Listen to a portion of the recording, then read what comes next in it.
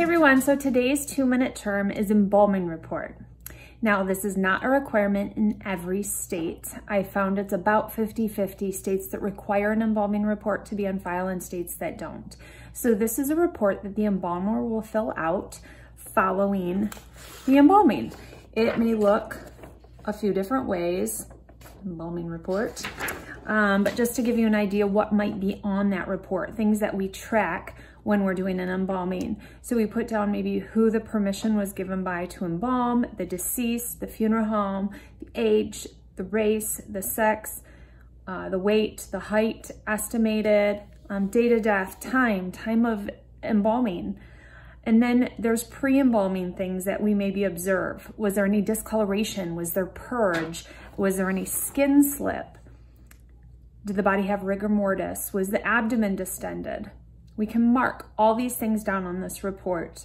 Did we notice any edema, abrasions, any lacerations?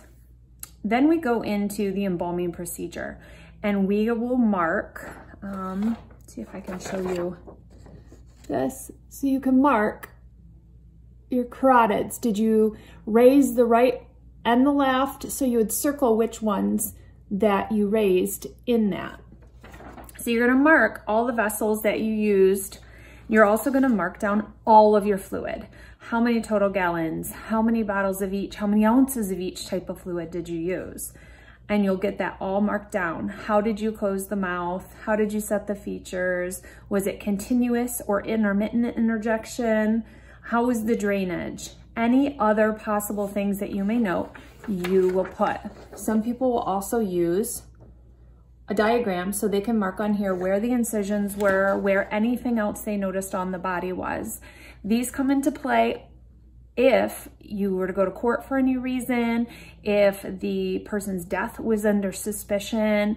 We can take out this report. We can say, hey, this was used, this was done, this was done. These are also great when we ship out a deceased to another funeral home in another state. That way they can see what was done to the deceased before that deceased came into their care. So these are embalming reports and we would keep them in the file of the deceased at the funeral home.